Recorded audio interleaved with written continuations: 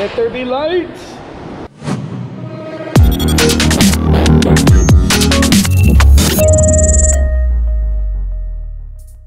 Hey YouTube family, today I'm doing a review of these Auxbeam 9-inch 150 watt off-road spot beam lights.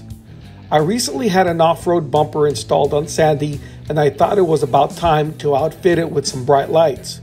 I'm not sponsored by Auxbeam, but they did send me a free pair of their lights to try out. The lights were nicely packaged and included mounting hardware, brackets, and a wiring harness. Truck Toys, my preferred mod shop, had no trouble putting them together and mounted them straight to the off-road bumper with the included hardware. The wiring harness comes with a standard switch and fuse.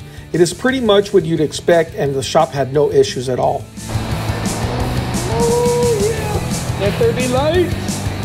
I was excited to try out the lights, so I took a quick drive to test them out. Before we light up the darkness, here's a few features and specs on the Auxbeam off-road lights.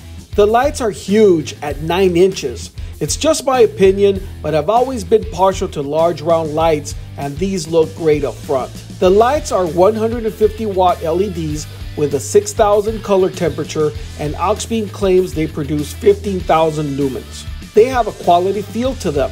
The housing is die-cast aluminum, they are waterproof and have large heat dissipating gaps to keep them cool. It's quite easy to adjust the lights. They have hex bolts on the sides to allow tilting. The standard lights on my GX are anemic. These Auxbeam lights are extremely bright and will certainly come in handy when driving off-road. The braces have a shock-absorbing rubber gasket to keep vibration down to a minimum. Now for the best part, the price. If you don't want to spend too much on off-road lights, these may be a good option for you. I will include a link in the video description so you can take a look at them directly from Auxbeam's website. Thanks for checking out my review of the Auxbeam 9-inch 150 watt off-road lights.